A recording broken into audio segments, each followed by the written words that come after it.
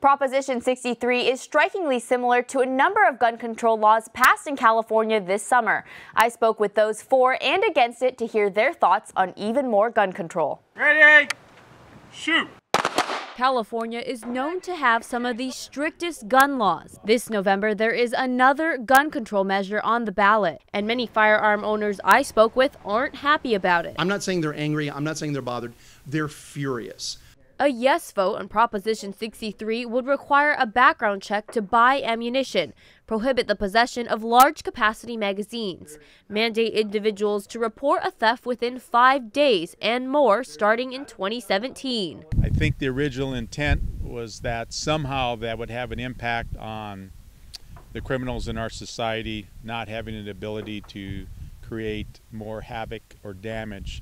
Dr. David Schoenfeld, who was on the Sandy Hook Advisory Commission, and other supporters say the high-capacity magazine ban will prevent damage.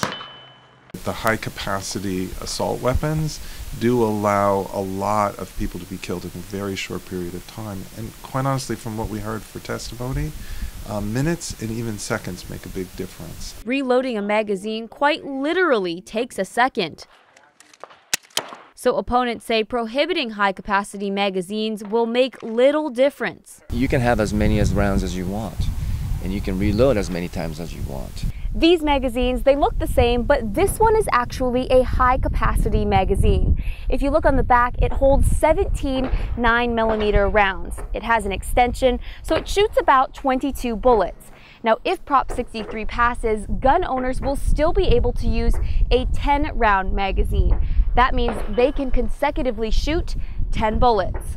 Requiring background checks to purchase ammunition is also a big plus for the Women Against Gun Violence. I think it's a good way to, make sure people aren't buying ammunition who aren't allowed to have guns. They might not be allowed to have guns, but others say criminals will always find a way. Requiring a background check is basically just harassing honest people to continue to behave honestly. Bad guys are bad guys for a reason, and they don't go in and lawfully purchase handguns and high-capacity magazines. Responsible gun owners and supporters of more gun control can agree on one thing.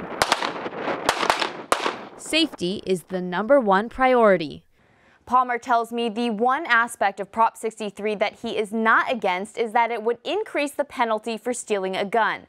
If Prop 63 passes, stealing a gun that is less than $950 would be a felony punishable by up to 3 years in prison. For more details on Prop 63, go to our website at uscannenbergmedia.com.